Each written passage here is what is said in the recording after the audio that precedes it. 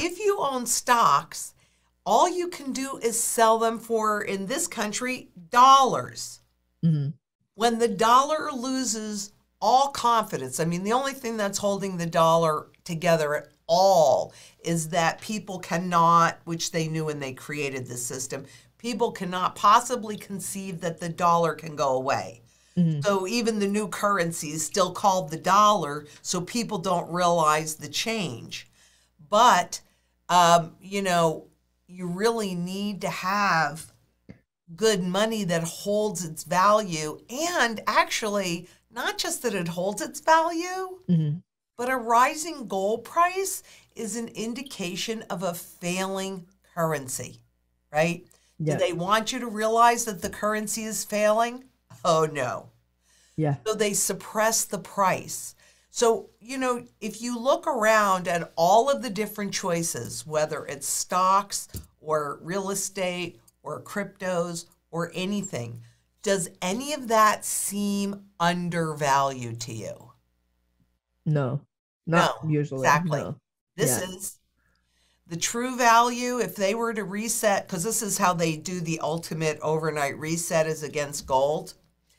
If they were to do that today, you would see spot gold go to at least $13,500 minimum, because Wow. that's its true fundamental value.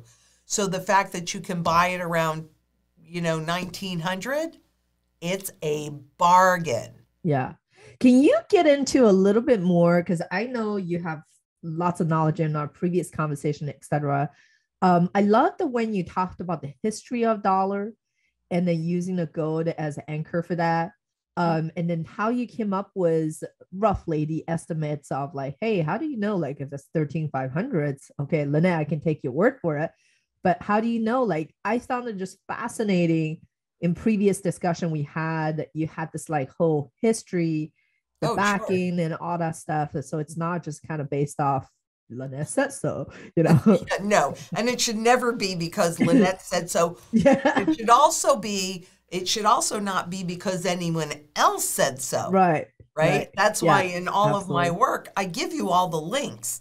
Yeah. I don't want you to take my word for anything. But I definitely have been a student of currencies and the Depression.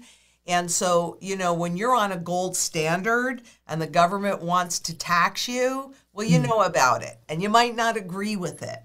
Right. So they started the transition into a pure fiat money. Fiat means by decrees, so a government-based money Mm. in 1913.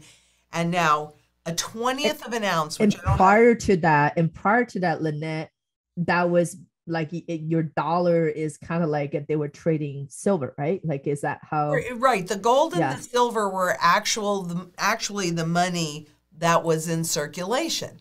And then they created gold certificates. Mhm. So you could go into any bank with that gold certificate and walk out of that bank with a $20 gold coin if you went in with a $20 bill. And this is a $20 gold coin. It's an ounce of gold, roughly. Mhm. And so they had to keep it like that.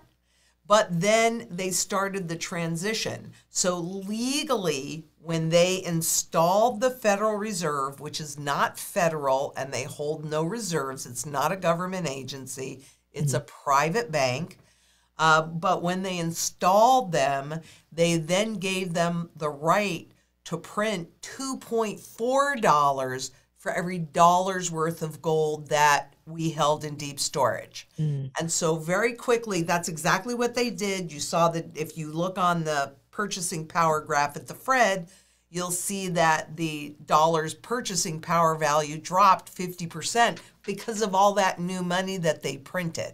And Mhm. then we had the Roaring Twenties.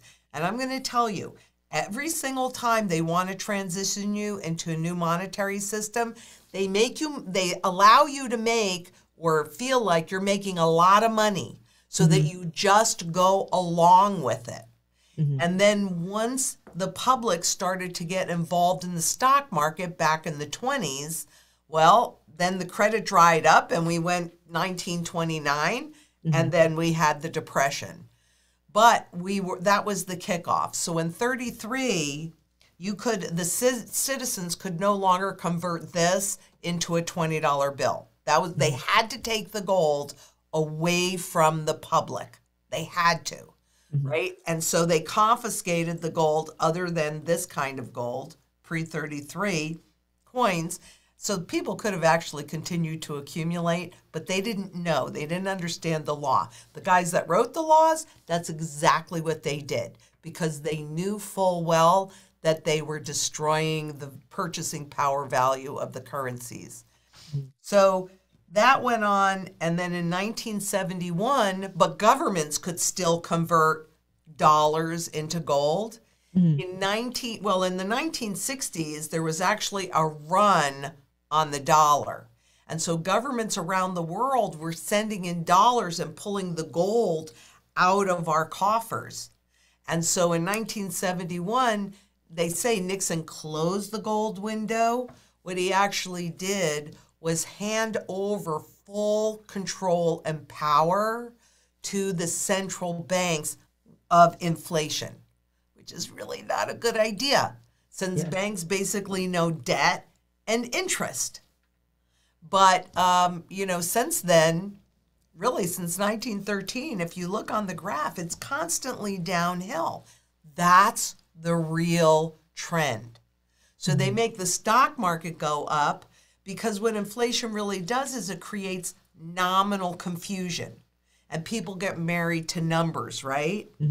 So if they make the stock market go up, people go, oh, look at this, I'm making so much money. But then the real trend is in that purchasing power, you're not really making money. You're just kind of treading water. I mean, in a trading environment, maybe when things zoom or what have you for a minute.